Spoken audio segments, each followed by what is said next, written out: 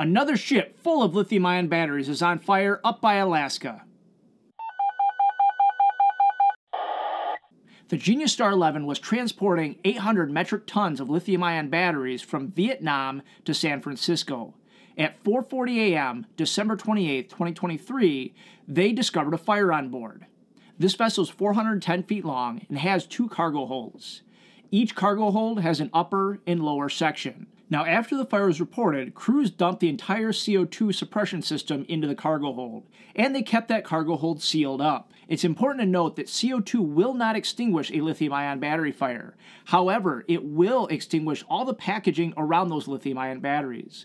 And depending on how they're packaged, depending on how things are separated within the packaging, the other packages, the other crates, this could stop the fire. If you're not familiar, the shipping industry uses CO2 as their primary means of fire suppression.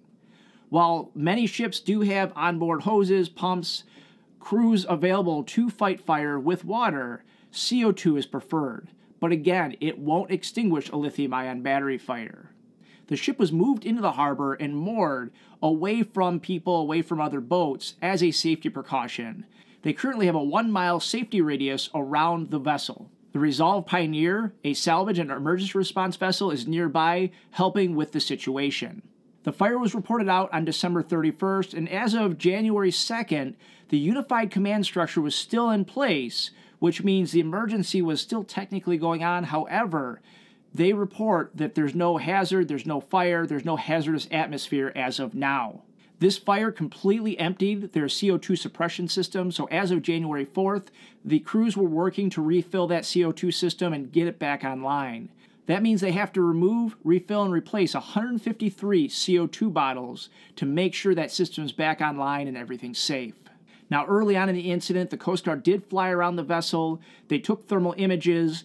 But if you look at this image right here, you can see some heat towards the stern of this vessel. It seems to be a lot cooler towards the bow. I'm not an expert on ships, but likely what we're seeing here is due to the fire. There are 19 crew on board. Thankfully, there are no injuries, no structural damage to the ship, no blistering. And once this investigation is complete, once they've deemed everything is safe, hopefully this can make its way down to where it needs to go and be offloaded properly. If you want to learn more about thermal runaway, click this link right here.